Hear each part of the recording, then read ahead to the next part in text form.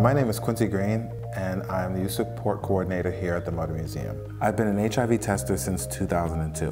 On December 1st, we celebrate World AIDS Day, but at the Mutter Museum, we'll be offering free HIV tests on Saturday, December 2nd from 9 to 2 p.m. With a 60-second INSTI test, you'll get free admission to the Mutter Museum. It's important that you know your status, and what I'll do for you is actually test myself right before your eyes.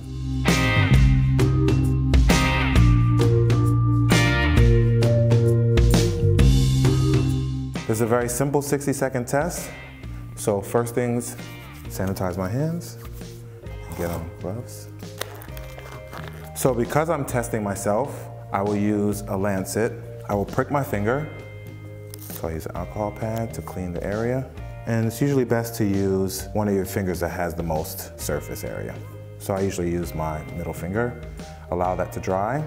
When you're doing the finger stick, it's best that you do it on either the left or right side of your finger. That's where the most surface area is and there's no bone. Okay, simple little prick. And these lancets are good, you don't actually really feel it.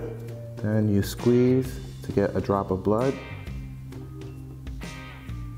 Add it to vial 1, and shake it up. And you'll pour this into the first one.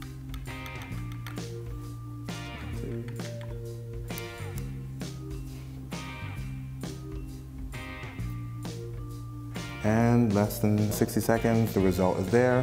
1 dot means that it's a negative result. 2 dots means a positive result. Now, a negative result just means that there were no antibodies detected by this test. There's something called the window period. The window period means that it takes anywhere from 10 days to 6 months for antibodies for HIV to be present and able to be detected by this instrument, which is why the CDC recommends that you get tested every 3 to 6 months. A positive diagnosis today means that you have a chronically treatable illness.